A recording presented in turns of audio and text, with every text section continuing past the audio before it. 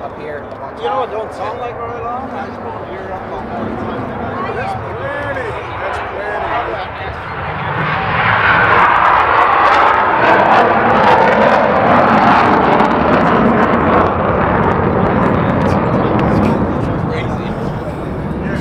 So I'll give you the full cockpit first. It's going to be, the only thing is going to be a little loud, but it should be fine. So you got the parachute first. Okay. That's for emergency egress. Yep. We don't pull this unless you're outside of the airplane, right? So that's a D-ring. You don't need skydiving? One time I know. That's how you get through. That's how you pull that parachute. Okay. So left shoulder, right shoulder. So there's eight points of contact with the harnesses and stuff. Okay. So first one is going to be this chest strap. Okay. Comes across. Okay. Clicks in. Like so, and since you're going next, I want you to go ahead and get it all the way strapped so that way you all have to do is click it in. So let's tighten this first. Okay.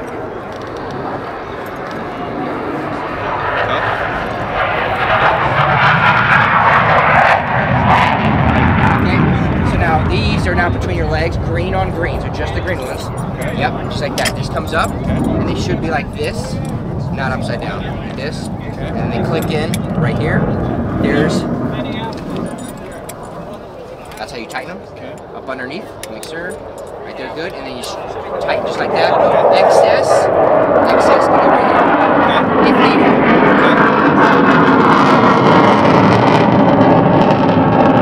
Next is going to be the harness. Got left side, right side. Right side there. Left side here. This is a 5-point harness. So just like this. These are going to go through. You've got a waist lap belt on the right side here. Right there. Bring that over. See, it's got a male thing. Okay. Okay, first one goes that one. Then there's a more strap down there. And then that one. We're going to make sure something like this. Okay, and then this goes over. In. And click it. Now go ahead and tighten it down because you're going to be the next one that flies in. So waist belts, lap belts first. Okay. And then you don't have to, it doesn't have to be very tight. Basically, you don't want it loose enough that it keeps falling down like that. Just a little bit. It's got an inertial reel. And with the parachute, it does have the tendency to slide off just because it's got less friction. Got it. Okay. So the harness is an inertial reel. If you wanted ever to lock it down here by your left thigh. Got it. Aft is lock. So pull forward, lean forward. Okay. See how it's locked? Yep. And then that's the inertial meaning. But watch. See how I click that inertial rail click? Yep. So the bottom line is we typically go with it unlocked, so that way if you have a rapid deceleration like an upward takeoff or forced landing, it should lounge. Okay. So that's the 5-point harness. If we need to get out of the airplane, whether it's first we'll be on the ground. So if we get on the ground, I'm just gonna open the canopy quickly. Either normally, the other one is you're gonna open you would pull this, but we're not going to do it. We're going to pull that to release the canopy. Okay. The final one, if we had to get out, would be you've got a breaker right here. See, I can come out. You got this. Yeah, I got it. You pull that pin out, and that gives you access to the breaker. You just break the canopy open. Okay. At which point, you would always, if you're going to get out of the airplane, whether it's on the ground or in the air, you pull the red tab. I recommend everything with your right hand with this scenario. Okay. So right hand pull across. Go and do it. Yep. That opens it up. So if we have to get out, the only time we're going to do that is if the plane is on fire or completely out of control. Yeah, and the chute goes with me. And the chute goes with you. You never get rid of the green. Okay. So it would be bail out, bail out, bail out. Okay. If we lost intercom, we can't talk to each other normally.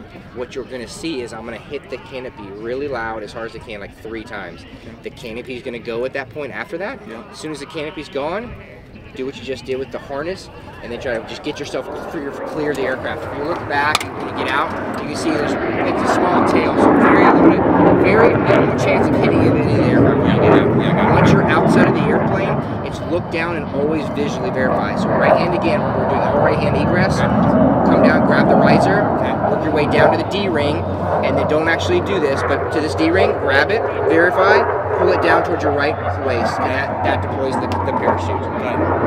When the parachute deploys, just verify that it's good. And then if you can, there are going to be some risers. You might be able to control it. If not, that's fine. The main thing is when you come down to land, don't look down. Look straight into the horizon in the distance. Got it. And put your feet together. Put your feet together.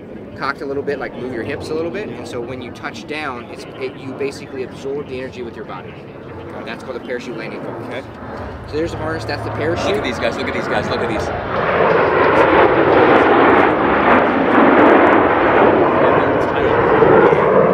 Yeah. What did you fly? I flew the Super Hornets, the ones that are down there. These are the single seat. Yeah. Thank you. Thanks for your service. Oh, thank you. Yeah. So as far as controls, Yeah. so you got throttle. All you're gonna have to worry about is going forward and back. Yep. Don't worry about any of the other stuff. Okay. You need a transmit on the radio. It's Yep. pushing this forward. Okay. Speed brakes underneath, but you don't really have to worry about that to fly the plane in an emergency. Okay. Gear handle goes up and down mechanically with mine, so I'll primarily do that. If for a reason I'm incapacitated and I need to, or you need to land the airplane, think of 160 and slower is for everything. Okay. 160 is slower. 160, below 160 for all the gear flaps, everything. It's 140 for the last notch of flaps, but 160 for the... So that'll be the gear handle. All the stuff back here you don't worry about, the circuit breakers, but you're going to do the PIC transition though, right? You're going to do that full check out? Yeah, okay, yeah. so we'll talk to more of the start stuff, but mostly just the throttle here. You got the circuit breakers, you got some trim for the rudder, aileron servo. It'll be the same in the front seat, just a little couple extra switches. Now going around, you got indications for the flight controls on the top left side, inoperative for the speed brake. So what I normally do is I thumb it just to hear it. If I push it forward and I don't feel any or hear anything, the speed brake's in. That's how we verify it. Flaps, 3 positions, up, take off, landing. That's it. Trim, it's got the nose basically goes in that position, and it's electric, so that's why it's looking down. The nose is down right now. Okay. Then you got trim right here as well. So 2 trims, flaps, speed brakes. Yeah, and my trim is where? Right here? Yep, so coolie hat, up down, Okay. up down elevator, it's moving the entire stab. Left and right, aileron trim, that rudder trim that I talked about is right here as well. So it does have 3 axis trim. Do you use that quite a bit? This plane's pretty straight. I don't use it terribly trim. I use elevator a lot, not aileron necessarily. You'll notice when we fly, and I give you the controls, very nimble airplane. It's got boosted ailerons, hydraulically boosted ailerons, so very nimble. Okay. G3X, do you have any experience with that? Some previously. Okay, G3X touch, very straightforward. Left side like attitude indicator, right side's gonna be the map. Okay. You got some knobs down here. I'll talk you through some stuff when we're flying, but it's pretty straightforward. Attitude on the left, moving map on the right. We're mostly gonna be operating to the south of the airport. Got it. Engine instruments on the right side of your panel right there, by your right knee. Yeah. Dude, I'm sorry, I just can't believe this. They're flying upside down. Yeah. Oh my god. I love this shit. Right side, Yep. more electrical stuff Okay. that you don't have to necessarily worry about for the backseat stuff. Okay. That's an annunciator panel. That's a 6X just in case. So since I'm on that, I don't expect that to be the case, but I'd rather have it, not